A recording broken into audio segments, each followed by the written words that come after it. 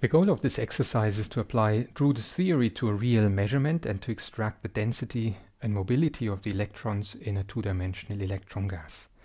So here we've been given this measurement where the resistivity components ρxx and ρxy are plotted against magnetic field B. We see this curve is the Hall resistivity ρxy, and this curve is the longitudinal resistivity ρxx. We start from the Drude expressions for the longitudinal resistivity, which we previously called ρl, which is given by 1 divided by the sheet density of electrons times the elementary charge times the mobility, and the transverse resistivity ρxy, which we previously called the Hall resistivity ρh, which is given by 1 divided by the elementary charge times the sheet density.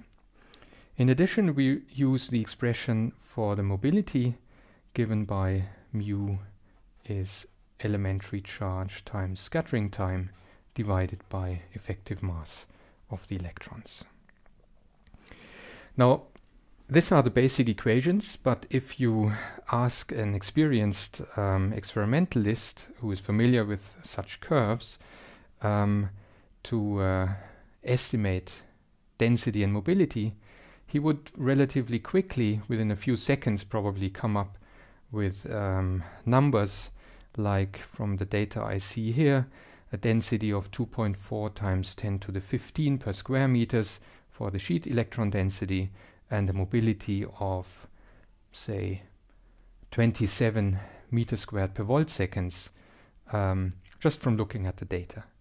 And in this exercise, we want to, of course, work out these numbers from the given equations, but also get a feeling for how the experienced person could be so quick in just looking at the data and telling these numbers.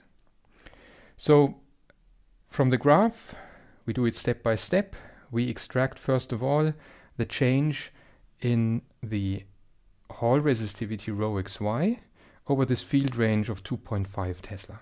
And if you do that with a ruler in a more careful way, then you find values delta ρxy of 6.47 kilo ohms for a change in magnetic field delta B, which is 2.5 Tesla. Using our formula here, where we miss the magnetic field B, we obtain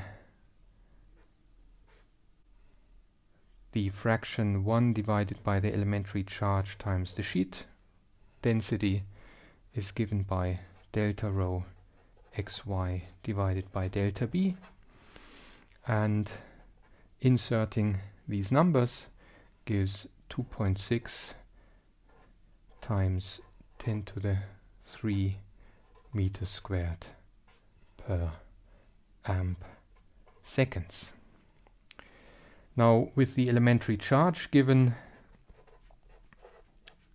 by 1.6 times 10 to the minus 19 amp seconds, we will work out that the sheet density Ns is indeed 2.4 times 10 to the 15 per square meter. This is our first result, obtained entirely from the slope of the Hall resistivity. For determining the mobility, we will now make use of the knowledge of 1 divided by ENS, which was our expression for the Hall resistivity here. And we see that mu is just given by this 1 divided by elementary charge times sheet carrier density divided by ρxx. So from the figure we read ρxx at zero magnetic field, which turns out to be 96 ohms, and doing the little calculation, we find a mobility of 27 meters squared per volt second, which is the same as 270,000 centimeters squared per volt seconds.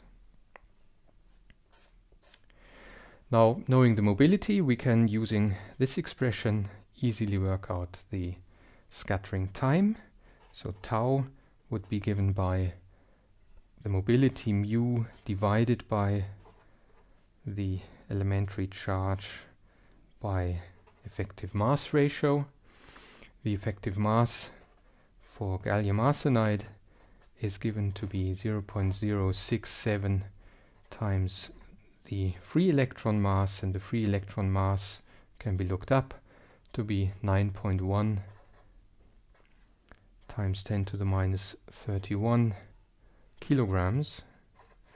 And using these numbers, we find the ratio E over m, which is 2.6 times 10 to the 12 meters squared per volt second squared.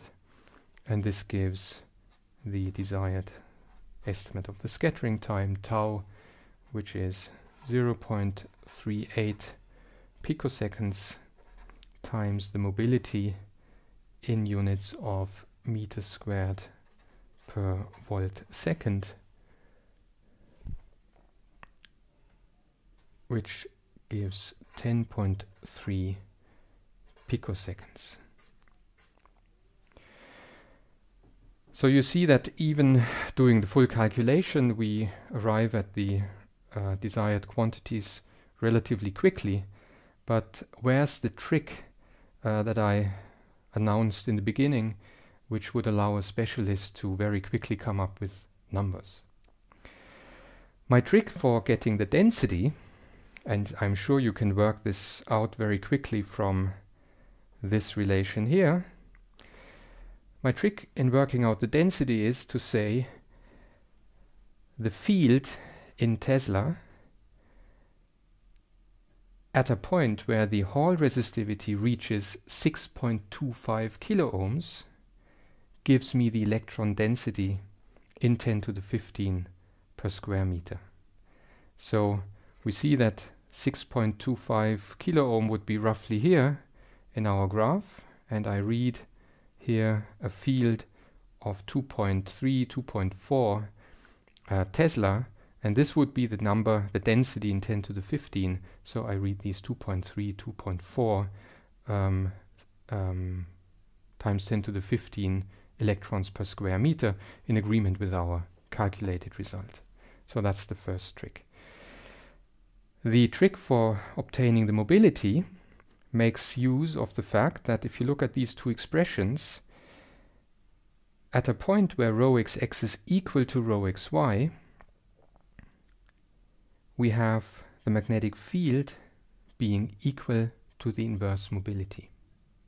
So all we need to find out is where is rho xx equal to rho xy. And in this particular graph, we have the problem, of course, that the scales are different. We have 100 here, where we have 4 kiloohms there. So there's a factor of 40 change in scale between the two. So we have to consider this factor of 40 later on for scaling the number that we get. So we remember the factor of 40 and look at the point where 100 ohms roughly is reached by the green curve. That's roughly at 1.5 Tesla, 3/2 of a Tesla.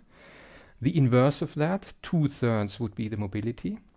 But then there's the factor of 40, so we have 80/3. 80 divided by 3 is roughly 27, say. So we get 27 meters squared per volt second in agreement with the mobility that we found here.